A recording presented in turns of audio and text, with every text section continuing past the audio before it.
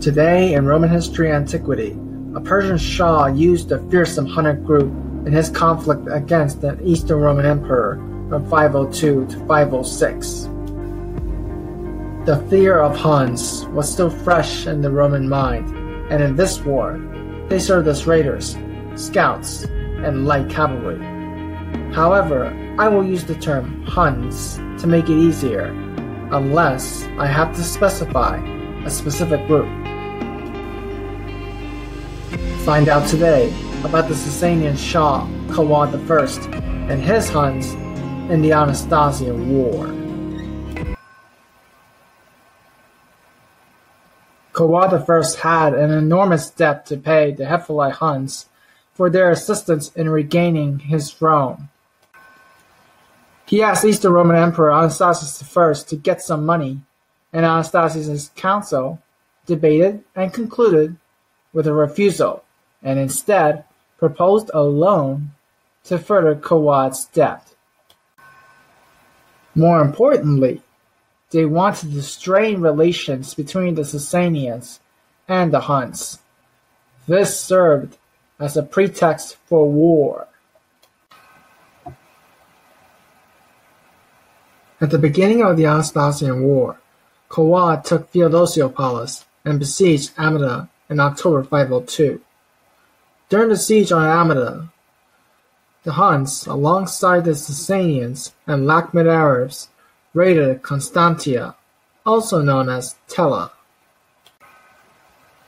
On October 19th, the military leaders of Mesopotamia and Armenia, Eugenius and Olympias, retaliated, but prolonged because of their Roman soldiers plundering, and as a result, they lost. Also, according to Procopius of Caesarea, the Huns found Jacob assured during their raid at Ingolene, and Procopius corroborated from a Syriac source.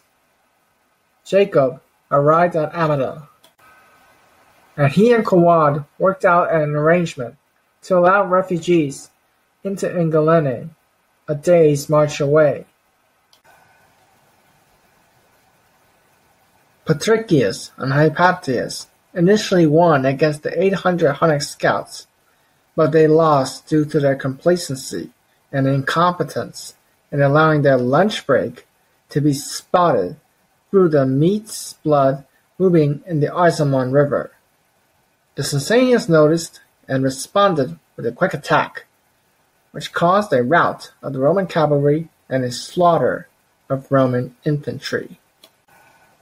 Nevertheless, hearing about the event, Kavad negotiated for his release, and the Romans returned to him with gifts.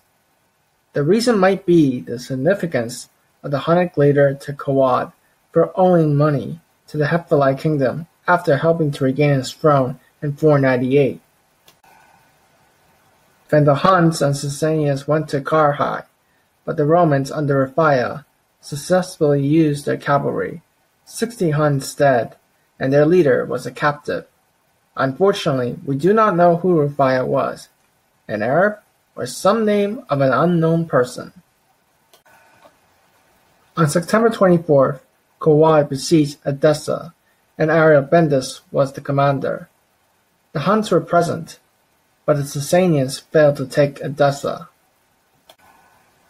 In July 503, Kavad gained Hunnic and Arab reinforcements and besieged Apatna in August, and the Huns participated in it as light cavalry or Clemenarii. The Sasanians won due to Hypatius' incompetence for not getting proper intelligence of the Sasanian formation. The Magister Officiorum, or Master of Offices, Keller, fought alongside other Roman commanders like Ariobendas. Keller possibly arranged with the Sabir Huns to attack the Sasanian Empire, which Kavad later retreated and sued for peace. To add on, the Romans went on the offensive and turned the tide in their favor.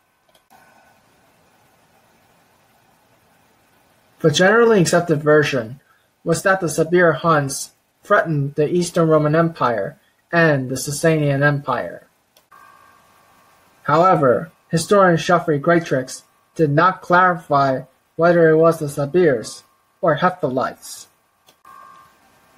Another confusion was the Hunnic invasion through the Caspian Gates, which came from Zechariah of Melitene's Syriac account. The Hunnic involvement contributed to some successes, but the incompetent leadership of some of the Roman commanders made more of an impact. However, the Huns were invaluable to the Sasanians and participated in many military actions during the Anastasian War.